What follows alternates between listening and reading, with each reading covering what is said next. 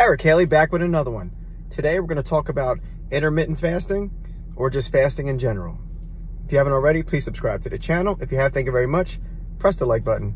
Here we go. Okay, so today we're talking about intermittent fasting. All right, intermittent fasting is not taking any macronutrients for a certain amount of time of the day, and within a window, eating all of your foods. For me, the benefits I see are, I regulate my blood sugar, my energy levels are high.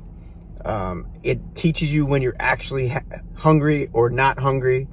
A lot of people think they're starving and really they're not. It allows my body to heal.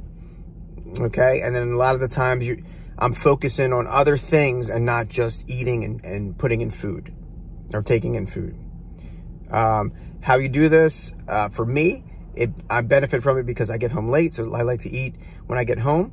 So if I get home at 8 o'clock and I eat until like 8:30, the next day I'll eat, around 12:30. Days that I'm not as active, sometimes I push it and I'll do it later on in the afternoon, 4 o'clock. Sometimes I'll push it until nighttime. And even at some points I do a 24-hour fast. Work up to these things, okay? If you have any more questions about this, please hit me up. I can guide you along. I've been doing this for a long time. I'm not saying that what I do is the right thing or the only thing to do. It's what I do at this moment. All right, talk to you soon.